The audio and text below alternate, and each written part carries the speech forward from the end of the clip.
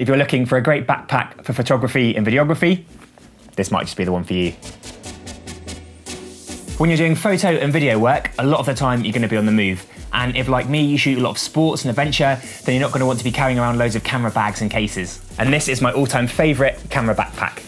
It's the Lowepro Pro Runner 450 AW photo backpack. They've just released a newer, more expensive model of it. I've just rebought the original because it does absolutely everything that I want a camera backpack to do. Because you can carry it around on your back, it means you can move quickly and easily whatever location you're in. And it also has loads and loads of space, so you can bring all the essentials you'd need for a day producing content. Let me show you. So here's all the gear that I packed for the shoot this week.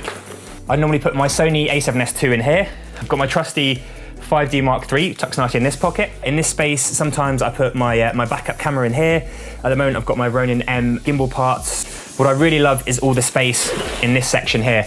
In here's a great pocket for all the essentials, and even when the main part of the camera bag is fairly full like this, there's still lots of space on the front. I love these two clips here. Sometimes I'll clip a tripod in these, sometimes I'll clip my glide cam. There's also a really big front pocket on here, which is really, really useful. At the moment, I've got the main part of my Ronin M in here. I've also got space here for important things like filming plans, and there's also this handy pocket in the front here. Let me show you what it's like when you're out and about filming. I'm currently in Kaprun in Austria.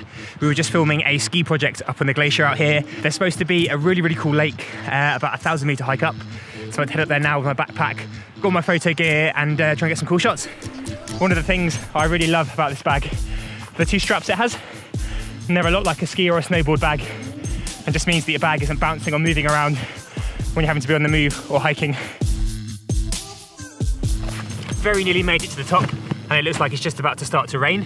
One of my favourite things about this bag is that at the back, open this pocket here, there's a pull-out waterproof cover. So if it does start to rain, you can just slide it on and you're ready to keep going.